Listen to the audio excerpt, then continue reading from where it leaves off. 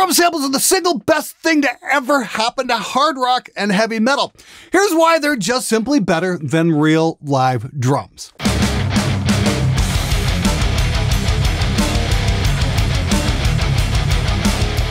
Number 1, no talent required. Let's be honest, learning how to record drums takes time. All those microphones, all those mix techniques, setup time, tuning drums, phase issues, placement. Hell, it can take years of failure before you finally start producing professional results. Drum samples just allow you to short circuit that learning curve, get the professional results that you're after, and you won't have to bother with learning anything. It's like cooking with a microwave and calling yourself a chef, or hiring someone else to do all the real work and you take the credit. Drum samples deliver instant results so you can spend your time doing more important things like video games and Pornhub.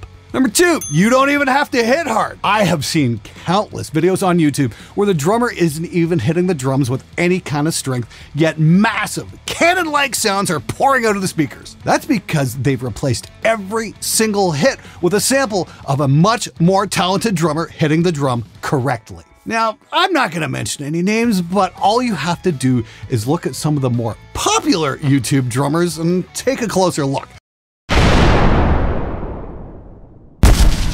It's like, oh fuck, you couldn't possibly be serious with that, but for some reason, you motherfuckers fall for that shit all the time! But then again, the world is full of gullible people. Just look at all the lockdown protesters. True story, I had a band come in the studio a number of years ago raving about a drummer that they found online who could play warp speed on an electronic drum kit. And you can certainly do that if you crank the sensitivity on those electronic drums to maximum, because you'll barely even have to touch the drum to get it to trigger, meaning you can play way faster than if you actually had to hit the drum with any kind of force. Same thing with an acoustic kit. Put a bunch of triggers on, crank the sensitivity up, and you'll sound like the god of thunder while hitting like the delicate flower that you really are. It's a win-win for everybody involved and is sure to push the boundaries of music. And it's certainly going to make your music awesome. Number 3, no studio required. Studios cost money. Even with affordable drum mic packages, high quality, inexpensive preamps, and great affordable monitors, you've got better things to do with your money than invest in such trivial things. Why spend $1,000 when you can just spend $89 on Easy Drummer? It's less work and will sound far better than you could manage anyway.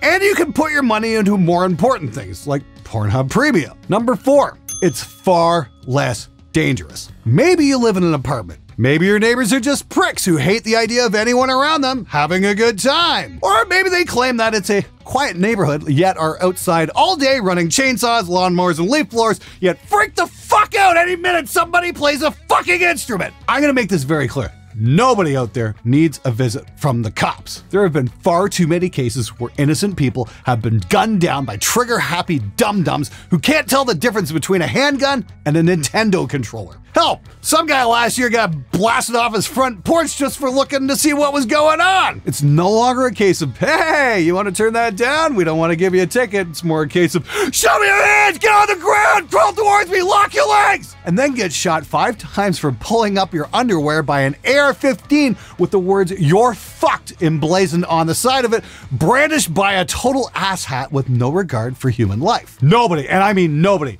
needs a visit from somebody with a badge, a gun, and who's pissed off at the world and just looking for an excuse to hurt people, especially when his friends will investigate him and find no wrongdoing, no matter how blatant the crime.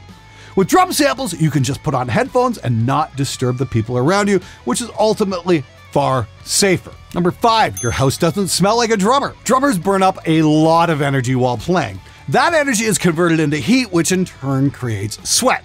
And oh man, does that ever smell terrible. If you've never walked into a drum room after a day of tracking and gagged on that heinous stench hanging in the air like a freshly detonated chemical weapon, consider yourself fortunate. Yeah, I get it. Real drummers look great in a YouTube video, but that's not giving you the whole story. And in this case, might actually be a good thing. If you've ever driven through Amarillo, Texas on I-40, you might have an idea of what I'm talking about. Number 6, drum samples won't fuck your girlfriend. This is the real strength of drum samples, because it's not the drummer in your band playing the drums, it's someone else in another studio playing on a more expensive kit with more expensive mics through more expensive gear, recorded by someone with far more talent than you. The advantage here is not only will you get a perfect drum sound, you won't have to go anywhere near your drummer or have him come by your house.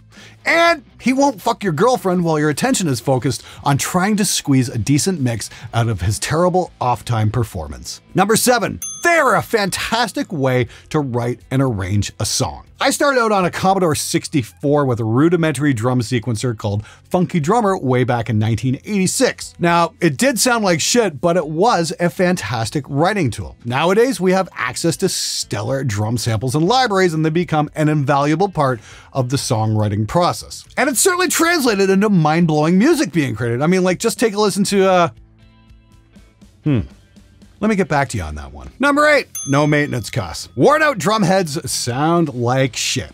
It costs money to replace those, and it's always a good idea to have a fresh set of heads on a drum set before recording. Sticks can break, cymbals can crack. All of that adds up to money that your drummer just doesn't have. And even if he does have it, he's got better things to spend it on, like Pornhub Live. So there's a very good chance that you're gonna have to fork out your own hard-earned cash to replace the elements that he won't. With drum samples, you can just replace the shitty sounds he's producing on his broken down kit with fresh, perfect sounds that need zero tuning. Because even if he does splurge on new heads for the kit, there is no way in hell he is ever gonna put the effort forth to learn how to tune his kit. Number 9, it's 2020. I saw some guy post something up on Facebook the other day about it's 2020, so there's nothing wrong with autotune. And I thought I'd follow that same logical path. It's 2020. What's wrong with drum samples? See? Unbeatable logic. Number 10, you sound just like everyone else. Now, this is simply the greatest part about using drum samples. You're using the exact same sounds that everyone else is. You'll fit right in with your genre of music because there's literally nothing unique about you. It is an ironclad guarantee that you'll be part of the crowd. And if you time align everything, you'll take the drummer completely out of the song. It's a total win for everybody. Hell, I'd recommend not even trying to record the drummer and just write everything via MIDI. Not only will everything be perfectly on time, you can program beats that are physically impossible to play, like a basic 4/4 with most drummers. Just think of all the new amazing musical frontiers you're gonna open up, just like everybody else is doing.